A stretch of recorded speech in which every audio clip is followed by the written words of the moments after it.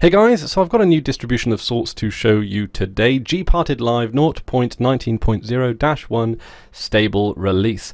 It's a Debian Sid based operating system built for the sole purpose of hosting one piece of software, GParted. Now, many of you, in fact maybe even most of you, might have heard of GParted and even have used it. But for those of you that don't know, GParted is a piece of software designed for organizing your hard disk drive's partitions. In some operating systems, rather than have just a solid chunk of your hard disk drive to play around with, it seems to make sense for some operating systems to divide your hard disk drive into sections. Sections for deliberately designed for, say, organizing data, or for storing your personal documents, or for storing the software that you install on your machine. And it has the added benefit, among many others, of being able to reformat single individual partitions without affecting the data on other partitions. It's a very useful tool, and just about any techie I know has used this at some point in their life, or at least some kind of equivalent. But in my experience, I've never had any problems with either the GParted software or the GParted Live operating system. I hesitate to actually call it an operating system because it's not a full operating system, it's just a very lightweight one. So as you can see here, I've got the press release up. And yeah, like I say, it's designed to be a very portable distribution. The idea is that you might burn it to a CD or DVD or even a USB and just keep it in your, keep it alongside your other diagnostics tools. It's essential in an emergency. I've used it many times to just fix a computer where the hard disk has just messed itself up somehow, and really, rather than actually switching out for a new hard disk drive, you actually just have to completely get rid of the partitions and then restructure it yourself. That sounds a lot more technical than it actually is. I've always found it to be highly user-friendly, straightforward, stable, and like I say, I do hesitate on calling this an operating system because it's a partial operating system. It's designed to be very light. It's designed to run on just about any PC. It's designed to run as a live distribution, not to be installed to your computer. And of course, it runs as root, so you can do a lot of damage if you don't know how to use this piece of software. So whenever you do use it, for the love of God, just make sure you read the documentation around it and understand how it works, because you can completely obliterate your hard disk drive. Not beyond repair, but you can certainly do a lot of damage. But anyway, enough of this. It clocks in at 181 megabytes, so it is designed to be very small. What I tend to do with it is find just an old USB that I might have got from like a promotional event, which is only a couple of hundred megabytes, and then just put GParted on that and leave it in a drawer somewhere. I've also got it on CDs and DVDs because I've got old versions as well, which work just as well, but it'd be interesting to see what stuff this brings to the table. But out of all the distributions out there, GParted Live is the slow and steady kind, in the same vein as maybe Debian and ones that don't change too much over time, but rather just refine themselves. Okay, so as you can see, I've booted straight into the live CD/live USB. I'm of course using my virtual machine, but it gives you just generally the same impression. Now it comes with a whole bunch of different boot modes. You can boot it directly to RAM, and that's quite nifty because it means that if you're, say, booting from a USB, you can load the entire of this operating system into RAM, and it doesn't even require that much RAM to do it. You can then use that USB slot if you need to, say, repartition another USB device, or if you need that USB port for something else. It's also got safe graphics and fail-safe modes and all that kind of stuff, but we're just going to use the default settings today because, well, I've never found a computer where the default settings don't work, quite frankly. This is a very good distribution of what it does, even though it only does one thing, but it does it very well. So it doesn't have any fancy splash screens, it doesn't have any kind of interesting sound effects for the introduction. In fact, you will see that it is actually quite a mundane looking distribution, and part of that, I guess, is from design, really, because it's designed to have substance over style. Okay, so it starts you off with setting up your keyboard, and it does ask you a few of these questions. Because I'm from the UK and I use a UK keyboard, I can get by with the default settings here, but of course if you use a different keyboard, and of course you might want to have a look at the video options you've got, particularly if you're using maybe an older graphics card or whatever. But it sets you up quite nicely. It gives you a lot of options to boot into, and then it boots you straight into this. And as you can see, it looks very basic, and of course it boots straight into GParted, which is great. This is the piece of software that you have come to know and love on your live CD, whatever distribution it might be, or even on your operating system itself. Okay, so this is the blank virtual hard disk drive that I've set up with my virtual machine.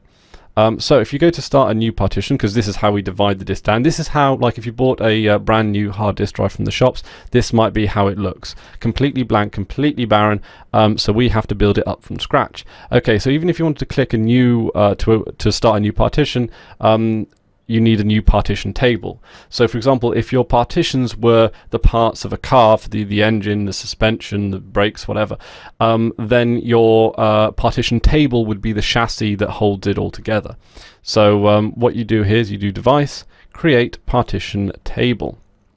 And of course, different people will want different options out of this list, but MS-DOS works just fine for today's purposes, as it does in most purposes. Now, I'm not a partition expert, but partly that's due to this being such an easy-to-use piece of software that I've never had to really get down into the nitty-gritty of disk partitioning, because it lets me do it quite easily. And I'm kind of praising both the software and the distribution in the same breath here, because the distribution's really only designed to run the software. The software itself is pretty fantastic. It's certainly fixed more than a few computers for me. So anyway, now that we've got our partition table all set up, it's still unallocated because we don't have the partitions available. So let's start off with a good old, what do we want? A swap partition. And we'll have about, now there's always a lot of discussion as to how much you want to dedicate to a swap partition. I think I've got 10 gig, but I'm on a 1 terabyte hard disk drive on my Linux partition, so 10 gig is just, you know, I don't use the full 10 gig, but some people say 10%. Google around for different opinions. Nowadays, I guess from my experience, and this is only my personal experience, is that swap partition space isn't as important as it used to be because memory is now more abundant. Swap partition used to be as a substitute for RAM. Now RAM's pretty reasonable. We don't really need it as much, but do a lot of research on this if you're particularly interested, because there are a lot of differing opinions when it comes to how to partition hard disks in any capacity. So what I'm going to do now is I'm going to partition into this bar here is how much space we've got left. So I'm going to do about half of that. It's going to be a primary partition, ext4. You can even do FAT16, FAT32, and NTFS, which are the Windows partitioning formats, which if you're fixing a Windows computer, then you might want to try to check that out. Okay, so we've got half here, and we can label this root. You wouldn't label a root partition root, but today, for the sake of fun, I guess I am. And then you can start a new partition, and this will be the home partition, I guess. And this automatically fills up the space. And there you go. You've very quickly just partitioned up your hard disk drive, where you've got your swap partition, your root partition, and your home partition. Now, I haven't actually allocated these partitions to do what they're specifically said, except for the swap, because the swap uses a special file system. But when it comes in, when I go into, say, booting a Linux Mint, Ubuntu, well, any Linux distribution really, then it will ask me to select which of these partitions you'd like me to use for home and which you'd like me to use for root and everything else. So that really pretty much is, and then you click apply. It says, yeah, this can basically what this does now is that the hard disk drive itself was completely blank as it was, but if it wasn't blank and you were just editing and changing around, then it would be telling you that you are wiping all the data from your hard disk drive beyond recovery. Also, another interesting thing about the partition manager here is that you can actually resize it. You know, this can take a lot of time depending on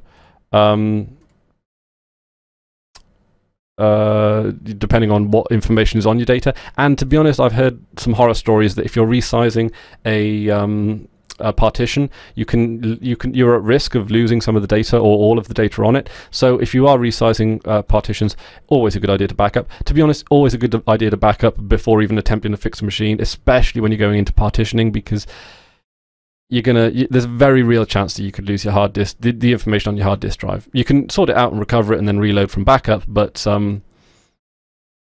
not something that you want to treat lightly. You can also move the partition as well. So, and you're moving our partition might cause your operating system to fail. Of course, we don't have an operating system on it. Click apply. and then it's just going to move it across, and then you can add in a new partition here, which is going to be an unnamed one because we can. And then what I could use that for, I could use that as the boot partition, which I've seen some people do. And there you go. There are limits to how many primary and logical and extended partitions you can have. It also comes with a web browser. You can change your screen resolution, gives you a terminal emulator. It can even configure you to your network, which I've never had the need to do. But that's it. That, in all its glory, is GParted Live. It's a distribution that every techie should have. They should have it burnt to a CD or a USB key and just have it in their diagnostic tools with everything else, because, well, like I say, it saved me from more than a few sticky situations. It's nice to have just a distribution that you can boot into from just about any machine imaginable. I've never had a problem booting into GParted Live, any of the versions, anything like that. And it's always served me well. And I think that's about it from me today. If you have any thoughts on GParted or any particularly interesting stories where it's saved you before, let me know down in the comment section below. That's about it from me. Until next time, I've been Chris Ware, and you've been awesome. Take care now.